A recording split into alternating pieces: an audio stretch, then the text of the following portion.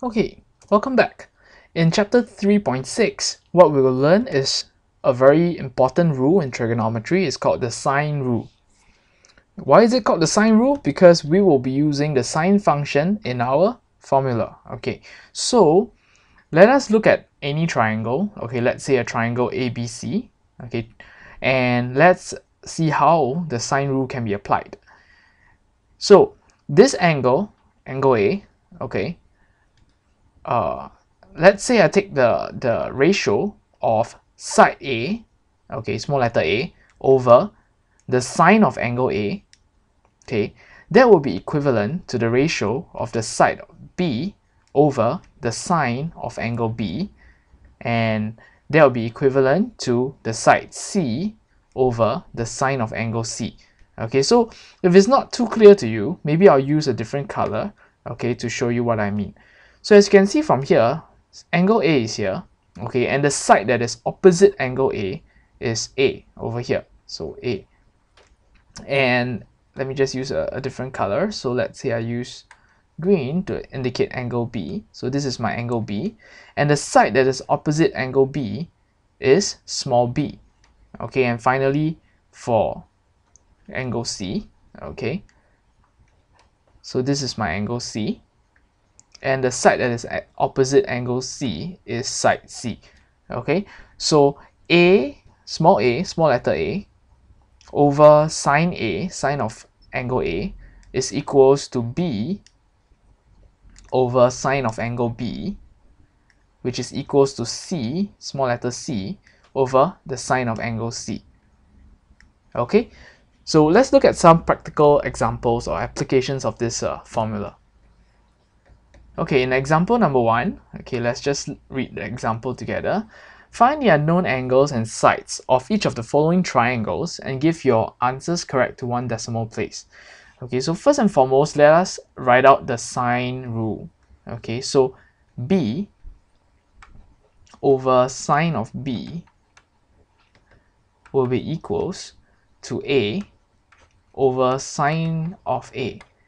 Okay, so in this case over here, 7.4 is my small letter a, because 7.4 is directly opposite angle A. Okay, just take note of this. And of course, this also can be written as C over sine of angle C. Okay, so C over sine of angle C.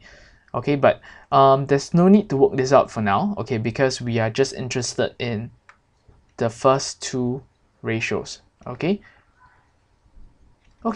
why is that so? Okay, let us just fill in the blanks one by one. Okay, so angle B, okay, sorry, side B, okay, over angle B is 76 degrees, so sine of 76 degrees is equals to A, which is 7.4, over sine of angle A, which is 42 degrees. Okay, so to find B, I just multiply sine 76 over to the right hand side of the equation. So you can press this in your calculator.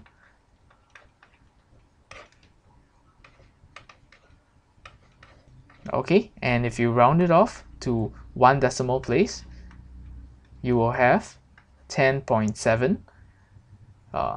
Okay, yeah, just 10.7.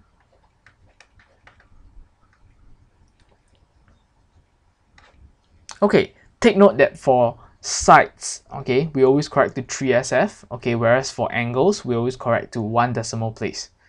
Okay, so let's do the same to find C, okay, to find our C over here.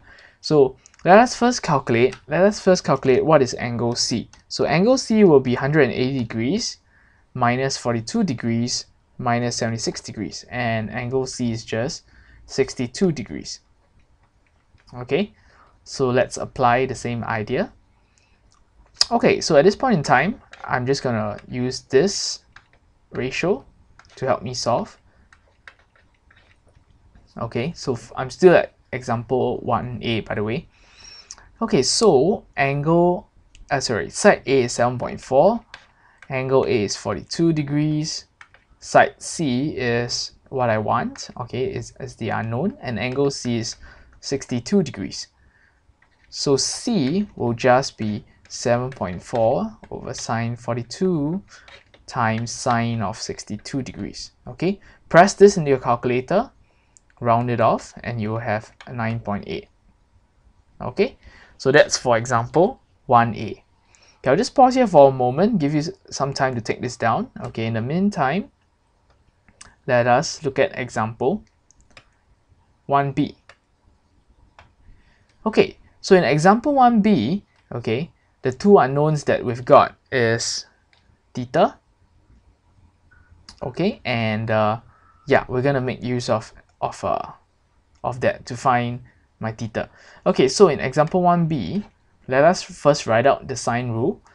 So okay, in triangle ABC, okay, I've got this as my side A, side B, and side C.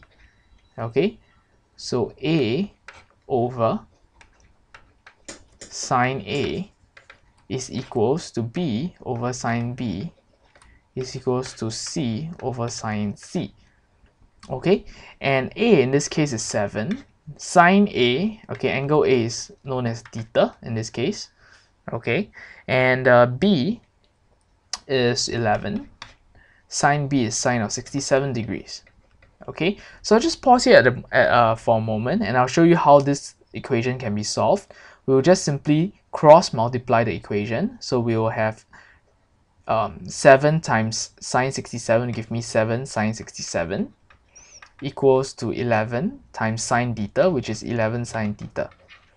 Okay, let me just carry on over here.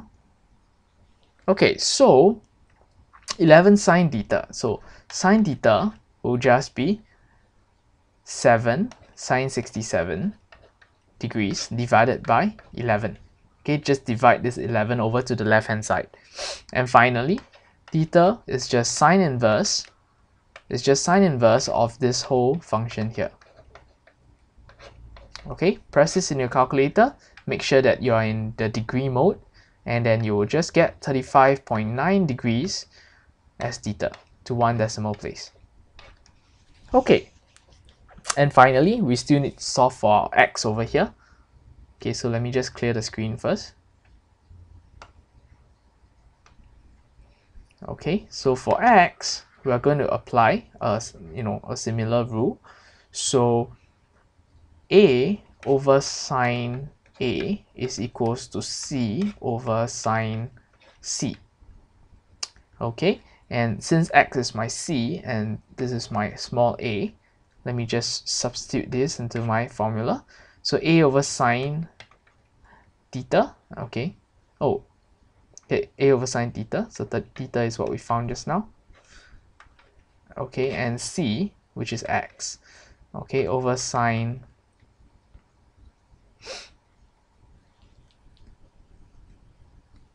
of this angle C over here. So this angle will just be 180 degrees minus theta minus 67, okay, which is roughly 77.1 degrees. Okay, sine 77.1 degrees. Okay, and x is just 7 over sine 35.9 over sine 77.1 degrees. Okay, multiply this together, you round it off, you should get, okay, it's not on the screen, let me just write it out for you. So you should get 11.6, okay, for x to 3.6. Okay, that's all for example 1. Let's move on to example number 2. Okay, let's read the example together. AB is 15, is shown over here. Angle ABD is 29 degrees over here. CBD is 47. BCD is 80 degrees. First part of the question wants you to find the length of BD, okay, which is this length over here. Okay, so how do we find BD? We will first make use of triangle DAB. Okay, so let me draw it out separately for you. So triangle DAB. Okay, this is a right angle. Okay, and since this is 29, this must be 61. Okay. Okay, and since AB is given to be 15, okay, we want BD.